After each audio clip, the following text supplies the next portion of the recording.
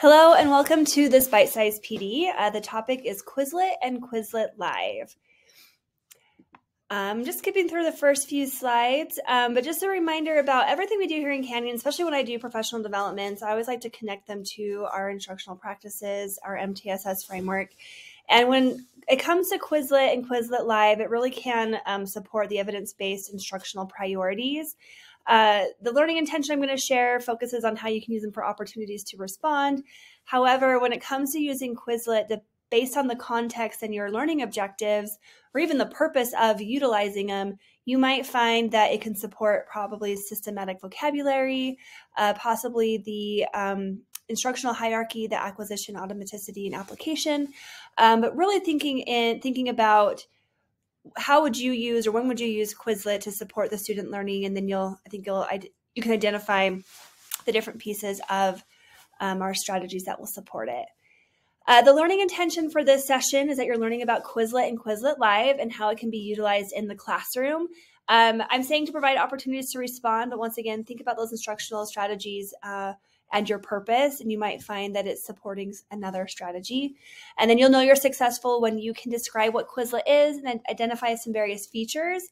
And then I just encourage you to think and brainstorm of connections to the content area that you teach. So let's start with what is Quizlet. It's a study-based tool it's like a flashcard or quiz style to recall facts. It's a website, so any device that can connect to the internet and connect to Wi-Fi can access Quizlet.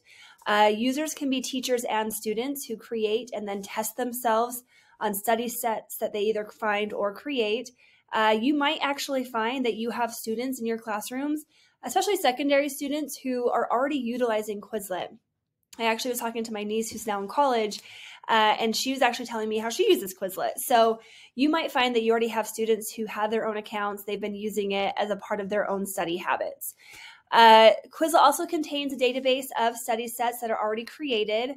And I'm going to talk about what study sets are in just a moment, but that's really nice to know that if you're looking for something specific, you can always search, and it might already be created for you. Study sets can include text-based and also visual study materials, meaning you can include pictures. You can also include audio. Something with Quizlet is there is a free version versus an upgraded subscription. With the upgraded subscription, you get a little bit more of the bells and whistles. So while you can add some images to your study sets, you're going to be limited with the free version. With the paid version, you actually can upload your own photos. You can even add audio. With Quizlet, there's different activities, and I'll show you those in just a moment. The flashcards, something called Learn, Test, and Match. It also provides some in-class activities as a way for you to gamify the learning experience for the students to help with that recall and the memorization of these words and definitions. So what you're seeing on the screen now is just a glimpse into my Quizlet account. Each rectangle represents a different study set that I've either brought in or created in my account. The one that's being circled right now is one that I created for Canyons Online when I was supporting with the building of their Lifetime Fitness course. In the original course that I was looking at, they had a slideshow, like a PowerPoint PDF of the different vocabulary terms that students should become familiar with in the class. And so what I did is created a study set, a set of vocabulary words and phrases and definitions, and embedded them right into the Canvas course so that students didn't just have a list of vocabulary words that they needed to be familiar with throughout their study. It actually provided a way for them to study, whether it was like a flashcard format, a way to quiz themselves. They had that option if they needed it. So this is clicking into one of those study sets, so the Lifetime Fitness one that I created. Over here on the right-hand side, you're going to see there's a list of terms and the definitions. This is what I added. I added them one by one. Something nice about Quizlet is if it's a word that's familiar or it will try to guess or auto-fill in the definition for you. So if I type in physical fitness and start typing out the definition, it does a pretty good job of knowing what the definition should be, which you can accept and have it auto-fill for you, or you just ignore it and keep typing out your definition. This is also where, if I wanted to bring in pictures or audio, you have that option as well based on the subscription you have. So this is creating the study set where you just see that list of terms. And then on the left-hand side, this is where, like what you're seeing where my mouse is circling where it says physical fitness, this is the flashcard view where how it works is you just tap on the card, you see, the word or the definition. On the other side, you see the actual definition or word. Let me go to this slide here. So this is kind of what it looks like. The flashcard, just think of like a paper flashcard that you have one word, something on one side, something on the other, and you're just flipping it over and testing. And then the arrow allows you to go to the different words and phrases. Test is where it will give, here's the definition, here's the word. Is this the right definition with the right word? Yes or no, true or false. This one right here where my face is covering, see if I can move it. This is the learn where it'll have the definition or the word, and then you have to match what it coincides with. And then this one, the match, is where you have the word and the phrase or the word and the definition, and you're matching them together. You do have some other options with the subscribed version of how you can test your knowledge, but for the free version, this is what students and you would get access to. So with Quizlet, you do have to have an account in order to create and find Quizlets. So the directions here just provide some directions for you as the teacher how to sign up. When you're signing up, you can choose to continue with Google. You can just log in with your email if you'd like. Make sure you do check that you're a teacher, because with the teacher, there is a way for you to create a class and basically either create and curate Quizlet study sets for your specific group of students, and then you could invite students there if you choose to go that route. But something with Quizlet is if you create a Quizlet set, you don't have to require students to have an account to access them. There are ways for you to share them with your students, and I'll talk about that a little bit later. But as I mentioned earlier, you may find that you do have students who actually already have their own Quizlet account because they're already using it for their own study habits, for maybe some other classes or coursework that they're completing. So when completing a study set, I have directions on this slide, but what I'm going to do is just go over to Quizlet.com. I'm logged into my account. So first, let me show you how you can find a study set. There is a search option, so I'm already logged in. With the study session, if I know I'm doing educational law, and I'm using that as an example because when I was going to the University of Utah, one of the classes was educational law and policy, and so some colleagues and I actually created some study sets based on the vocabulary terms we were needing to be familiar with. But I can also go out and look and see what study sets are already there. So I can search, I can actually click, and I can see what's available, and I can star them. I can save them to my study sets if I would like. But one way to search so I don't have to just always create. But when it comes to creating a study set, you just click on the plus sign that's next to your profile picture, and you'll see where there is a way for you to create a class. I'm not really diving too deep into that with this bite-sized PD, but if that interests you as a teacher, you can definitely explore what is it like to create a class. I think of it as a way to curate and maybe collect things for my students and a way to share it with them so they can come into Quizlet, enter our class, and they have access. But to create the study set, I just click on study set. You give it a name, you give it a description. It's basically I don't know why it's autofilling, but anyway, yours will not autofill. Mine is right now. But you can type your definition here or your word here and the definition. If you want to add an image, this is where you can click on image. I'm with the free version, so I am a little limited on what I can. I'm basically stuck with what they're going to provide for me. But you'll see where I can actually upload my own image, but this is the Quizlet Plus feature. Or there is a way to provide a multiple choice option. So you'll see anything with a lock just represents if you want access to that, you have to have the upgraded subscription. In our district, we have had some schools who have paid for subscriptions for their teachers. I can't guarantee your admin will always do that, but it doesn't hurt to ask. There is the audio feature. Like I said, this is where you could actually add audio. I think this is actually a fabulous feature to have if you have some multilingual students, especially if you're trying to help them get familiar with the vocabulary being used, like how to pronounce it and things like that. But you'll see I can go through, let me add a card, because if I do, I'll do a mango. notice how it will try to autofill for me, and I can definitely choose the one that's coming up if it fits the definition, or I can just continue typing what I want it to be. And then when I'm done, I just click create, and it will become one of the study sets that's available in my account. So that is creating the study sets, and I showed you how to find the study set.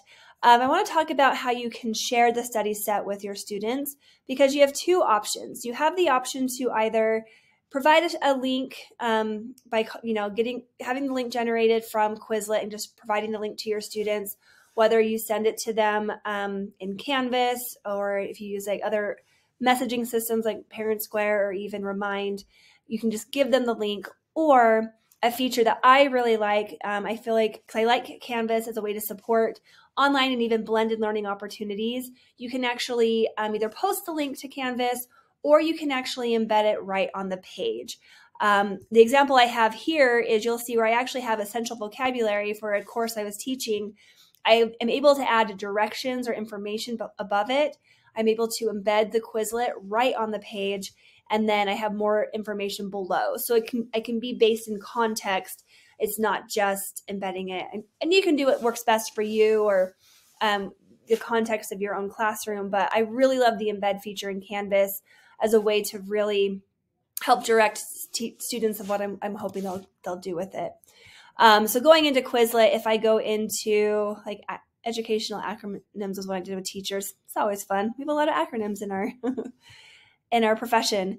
So you'll see where I have my study set here. Oops, I didn't mean to go out of it. If I scroll down, the three little dots here is where I can get the embed code, or there was this little share option where I can get the link. So you have those two different options for you. And once again, if you go the route of creating a class in Quizlet for the group of students you have, you would teach your students how to access your class, and then you can curate the resources there. The next few things on here is Quizlet Live and Quizlet Checkpoint. This is where you can do some in-class activities with your students. So notice how when I'm in my Quizlet, I'm actually in my study set, I have the self-study activity options here, those flashcards, the matching opportunity. Above that, I have something called Classic Live, and I also have the Checkpoint. They both look very similar, and they act similar in nature. The difference is Classic Live has students either working independently or with a group of students, and they're answering the questions in real time, getting through as many that are available in the study set. It's almost like they're racing against each other. The Checkpoint is a little bit more teacher-driven, where you still have students working independently or with groups, but then after each term or definition, it stops for you to talk about before you move on. So let me show you Classic Live. So to do Classic Live, when you click on it, you are asked as the teacher to do, is it random teams or individuals? If I select, do I want to see the term and then the definition, or the definition and the term? This is acronyms, so it's like, do I want to see the acronym as the options with what the acronym stands for as the main thing they see, and vice versa. So I'll just click the first. So now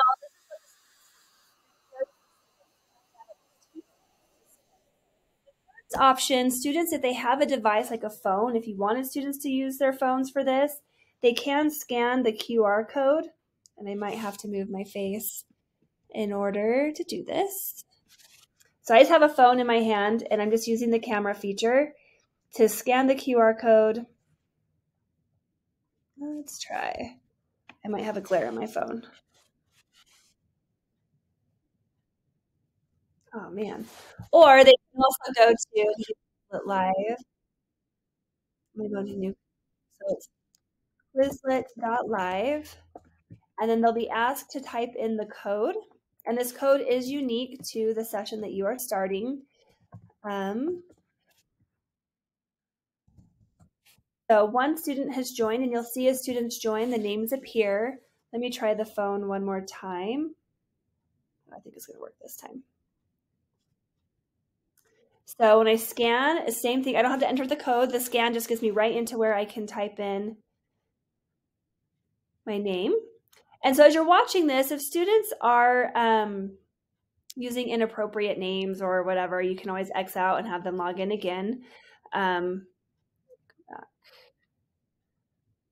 join. So now you're going to see, so now if I create the game, so you have to have at least 2 students to do this. When I create the game, it's going to automatically assign students an animal, so it's anonymous. And so with my individual person, I am a peacock, and this person here is the dolphin, and it says hang tight, waiting for the game to start. So as the teacher, I still have to start the game. And when I start it, as I'm answering, and I'm just going to do this person first, notice how as I go through, it's going to let me know. And my person here, so you can see what it looks like. They see it, and they're choosing what the right answer is. And I'm not going to go through the whole thing. I'm just letting you see what it looks like. It's auto going to the next option. So when I come back to my Quizlet Live, I can see how they're progressing. So every time they get it right, their little person's going to keep moving forward. If they get it wrong, it goes back. With the goal of, out of the 11, get all 11 accurate. So that's the Quizlet Live. The checkpoint, what's interesting is same type of idea, but it's a little bit more teacher directed where the kids don't just keep going from one word to the next to the next. They'll get it, and then the teacher can see, okay, how are we doing? Let's talk about it. You can actually see how students guessed one definition versus another. The checkpoint gives me the idea of it's more like a Kahoot type feel if you've ever done the Kahoot before. And at the end, you can actually get an overview of how the students did. With the free version, it doesn't save this summary for you. So if you have the free version, I always say just take a screenshot if you want it. But it could be another reason why upgrading to the Plus version might be something you want if that's going to be a benefit to you. If you upgrade for that purpose, I would strongly recommend you utilize the data to support you with supporting those students. But like I said, my experience, I've just stuck with the free version that worked for me, but I do know there's teachers out there who really embraced and utilized all the features within Quizlet, so it made sense for them to upgrade. So this was a really quick overview and rundown of Quizlet Live and the Quizlet and Quizlet Live. If you want to learn more, this presentation has links to a teacher's guide to Quizlet, which is some of those screenshots I shared in my presentation. That's where they came from. And then the Quizlet Help Center. There's so much help out there. The one thing I like about Quizlet is that it's a pretty intuitive and easy program to use. And I know the word easy, very subjective, because what might be easy to you is not easy to me and vice versa. So if this is interesting to you, I just recommend you get and try it out and get familiar with it. Make some mistakes, see what you're liking about it, and start using it. I'm also here as a resource. My name is Camille. My email is on the screen, camille.cole@canyonsdistrict.org. I am happy to talk through anything with you, provide additional support and feedback or training.